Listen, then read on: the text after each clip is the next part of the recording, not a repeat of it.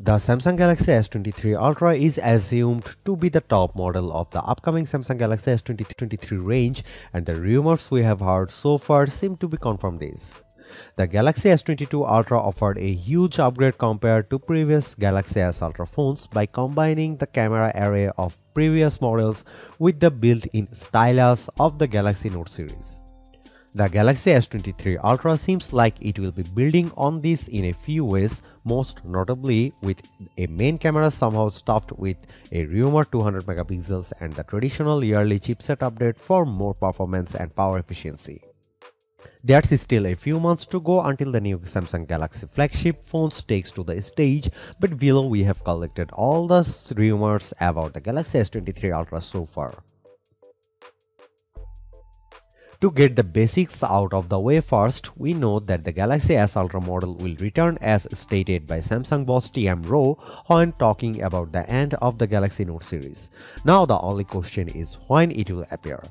The smart guess would be January or February, the 2 months that Samsung unveiled its new Galaxy S phones each year for the past several years.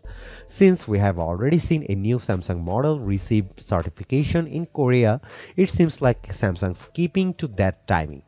It may be sooner than that though, as market sources think Samsung will move its launch date forward a few weeks to mid-January.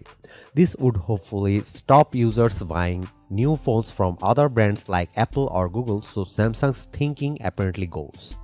One slightly shaky rumors seems to back this up too, with one Korean mobile carrier supposedly opening its registration for pre-orders in December.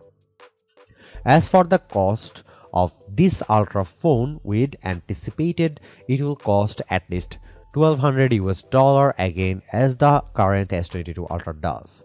We'd be happy to see a price drop though, especially since its closest rival, the iPhone 14 Pro Max, starts a little cheaper at $1,100.